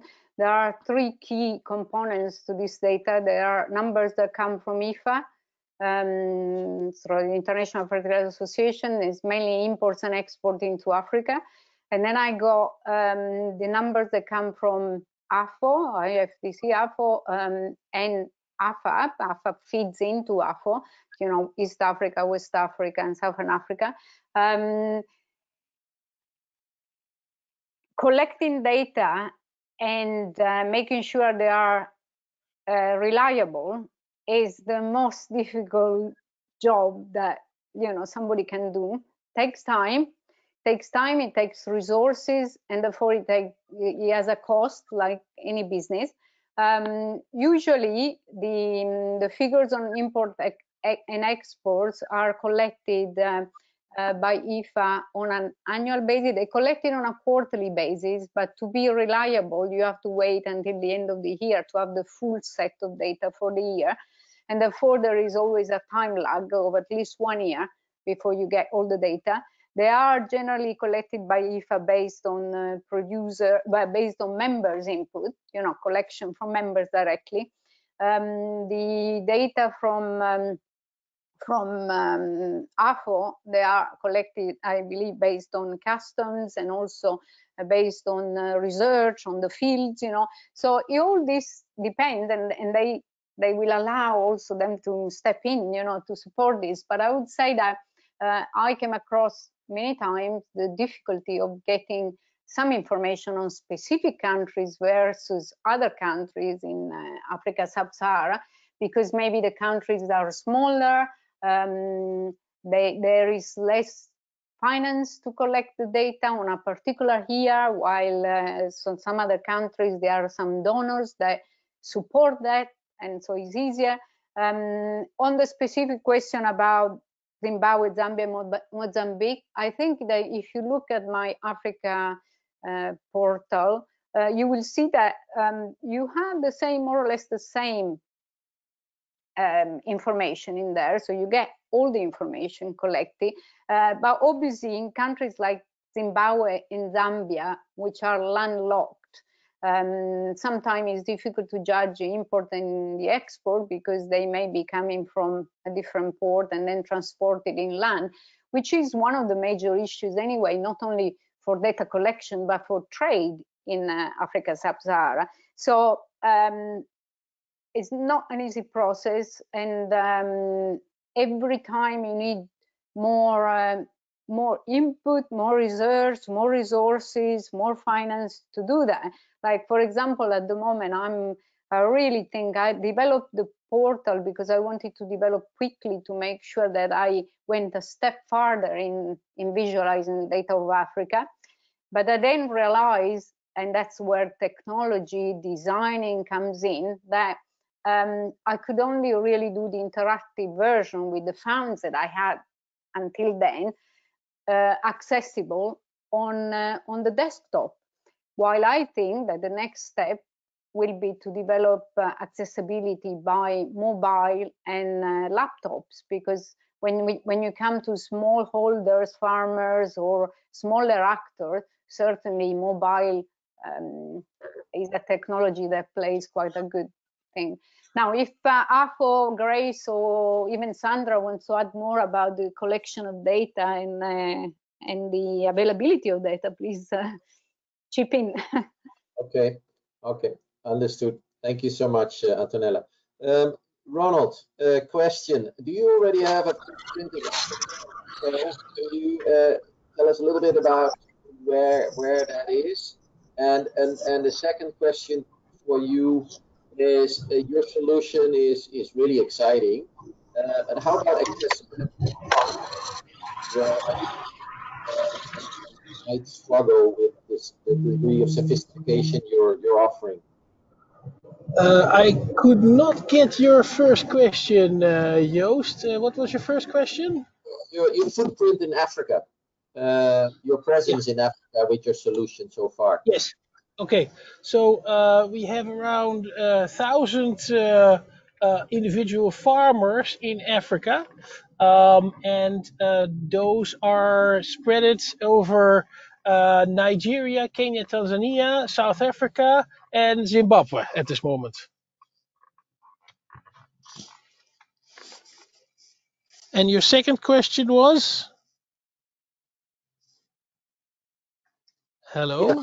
Question was with regards to the accessibility to farmers who do not have the same degree of education or training. Yeah, if you look at our interface, I mean, we do not tire the farmers with a lot of dots that they have to connect themselves. We actually create a ballpark figure in terms of suitability on products by the amount of percentage that it would work in that conditions.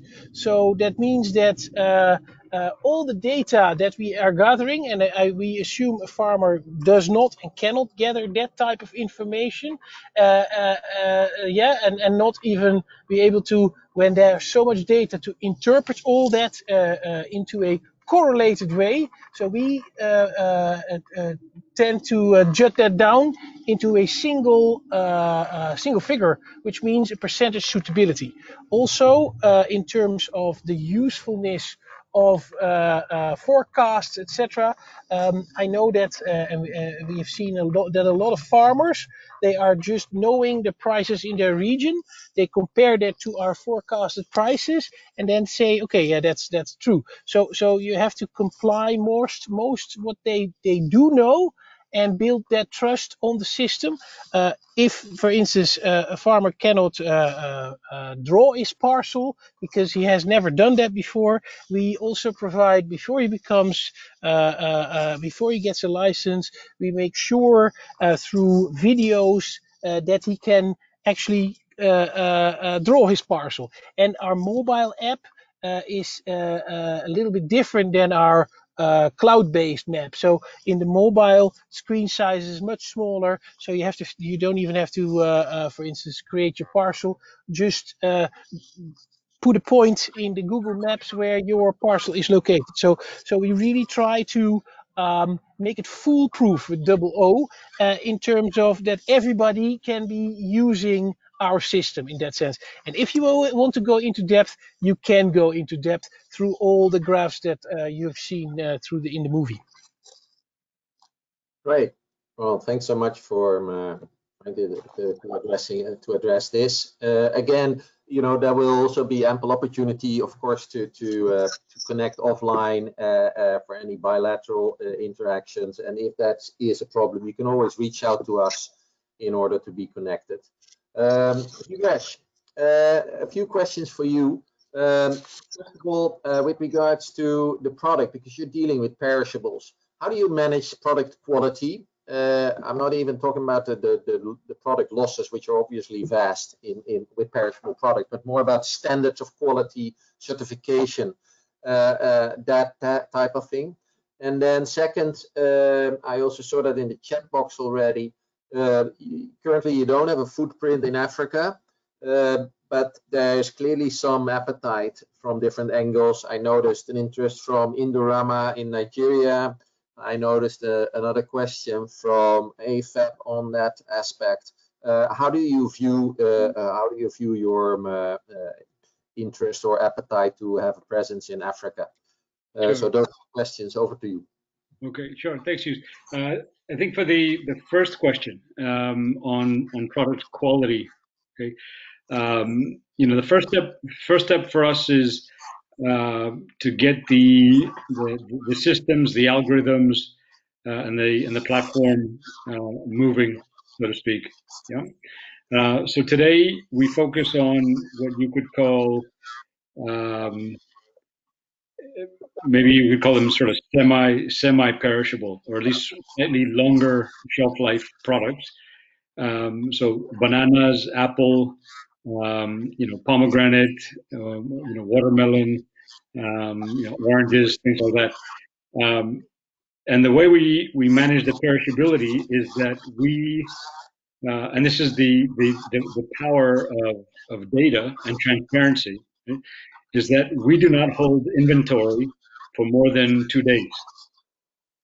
Okay, so when we aggregate the demand off of our platform, and you start to provide forecast, rolling forecast, AI-driven, prediction, we have a very high confidence in the commitments we can make to the farmer organization. Okay, so when we go to a small farmer or small farmer organization and make a commitment for say 500 boxes of apples, we are pretty confident using the data that there's demand in our footprint for 500 boxes. Okay, so the turnaround for us is very, very quick, and as we tighten that up even more, then we'll be able to organize the back end supply chains to then deal with even more perishable products.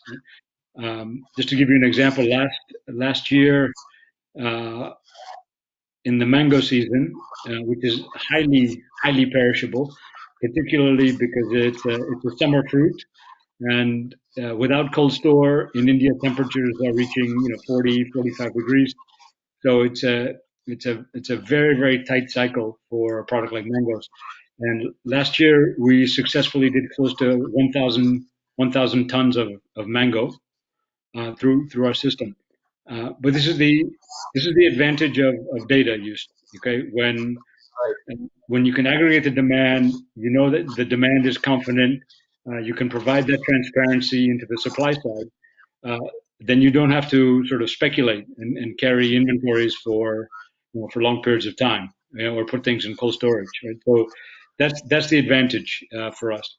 On the second question, as I mentioned, we're focused on building this kind of asset light tech enabled model with plans to grow.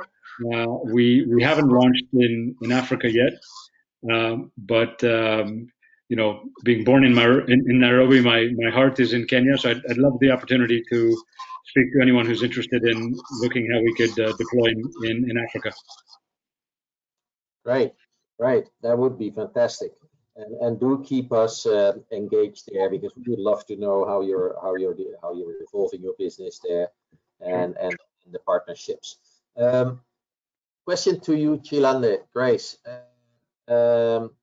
Two questions actually. You mentioned the difficulties of movement of products and persons in West Africa. Can you elaborate a little bit how that is now evolving, and how you also see that in terms of the COVID-19 lockdown developing? Is that changing a lot? What's going on there? Just a quick snapshot, please. And two, I got a question about Botswana. Apparently, that's not part of your data collection. It might actually be related also to Antanella's. If that is indeed the case, quick.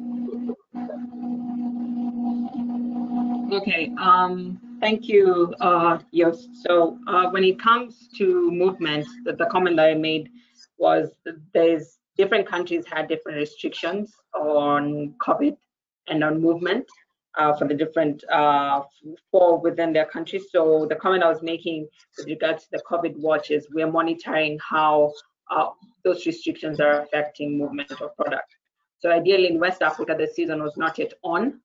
So movement of product was not ideally very limited.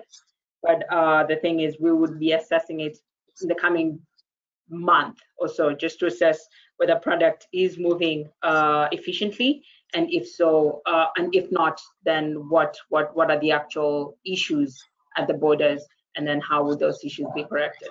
So for now, we cannot clearly say that there's a problem in West Africa, but what we do understand, and I could maybe draw it back to East Africa, is countries like, let's say, Uganda and Rwanda had their borders closed, and so product could not, there's limitation on movement of people, and then ideally there was delays of product or cargo moving across the borders, and this would see 2 to 5 day delays in moving product, which then has an implication on cost of the product at the end of the day. So that's something that we're constantly monitoring. When it comes to Botswana, the question was asked on the basis of why we don't cover certain markets. And this is, like I mentioned, it's based on demand for data, based on demand for information, as well as the market size. So is this a growing market? Is this a big market? And then is there interest from a regional or an international perspective for players to come and develop those markets? So if there's interest there, then we have an incentive for us to collect and monitor that market. But if a market is very small or has limited growth in the fertilizer sector or in the agricultural sector, then that also translates in the limitation of people being interested in the data. Okay, great. For this comprehensive response. Well, we're getting to the end of this webinar, so unfortunately there's no window anymore for sharing further questions and having this interaction continue.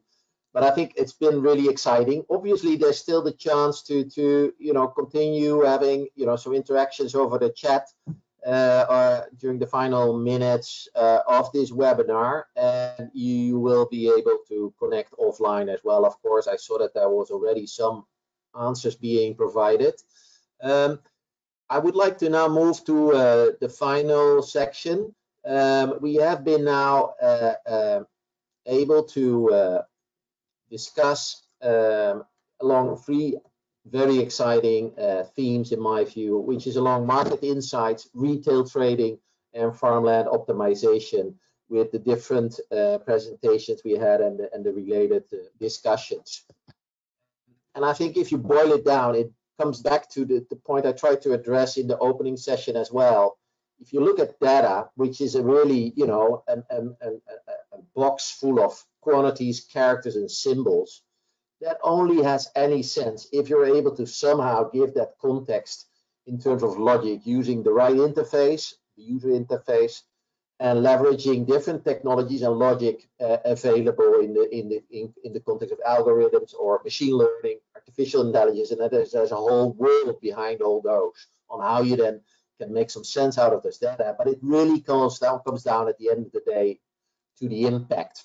How does it really translate into transactions on the ground, livelihood enhancement, and specific market structured dynamics, demand, supply, and yields. And that can only work, this dynamic, if it's backed up by strong public-private partnerships, which secure and backstop inclusion and a broad support with right stakeholders and good funding to get it initially going, and a business model which makes sure that it can sustain. With those closing words, I would like to actually hand over to the real closing remarks from our President and CEO, Jason Scarponi. I do understand he's still available and online. I sincerely hope so, at any rate. So if that is indeed the case, Jason, I would really like to invite you to provide some closing remarks so that we can close this very exciting and interesting webinar together with your words and observations. The floor is yours, Jason.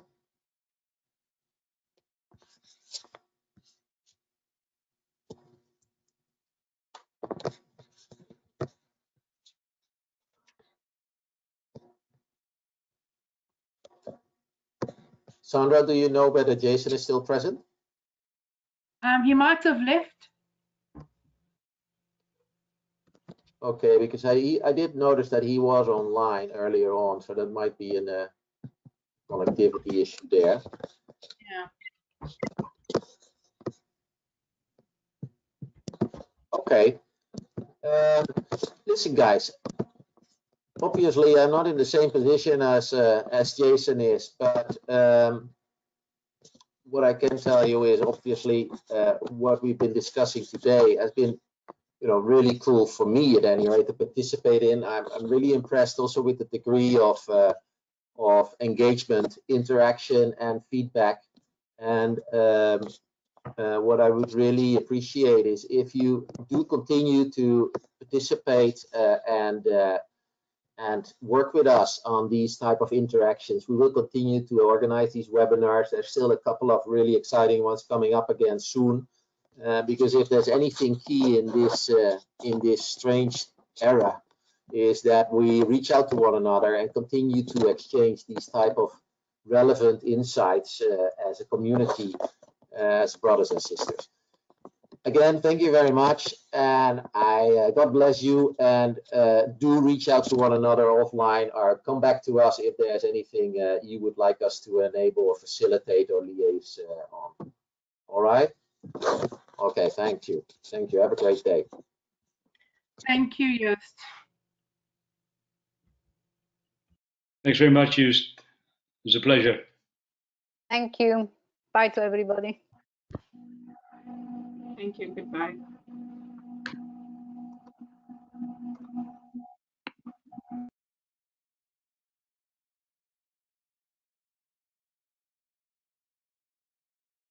I think I'm going to get a cup of tea now. Cheers.